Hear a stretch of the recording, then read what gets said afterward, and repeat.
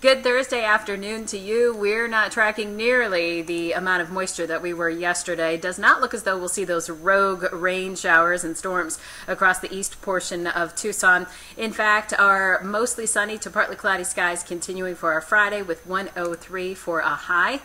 Elsewhere, we're still looking at temperatures running a good 5 to 7 degrees above normal, like Douglas at 99, 96 for Tombstone, mid-90s in Sonoyta, Nogales at 98. You'll be in the triple digits, though, for Marana as well as Green Valley. Sells, of course, at 103, 103 in Safford, 3 Points at 101.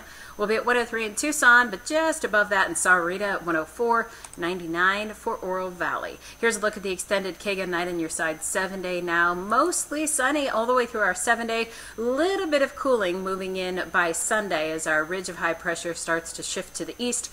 Our norm for Sunday right around 100, so we'll actually be just a few degrees below normal. And then 96 for our Monday, 97 Tuesday, but we do warm back to 100 by the middle of next work week. Hey, you can always follow what we're following here in the KGUN Night on Your Side Weather Center. Follow me on Facebook. Look for Erin Christiansen KGUN with KGUN in all caps to make sure you've got the verified page. Hope you're having a great Thursday and that you'll join us tonight on KGUN Night on Your Side at 5, 6, and 10 and on KWBA. That's at 9 o'clock.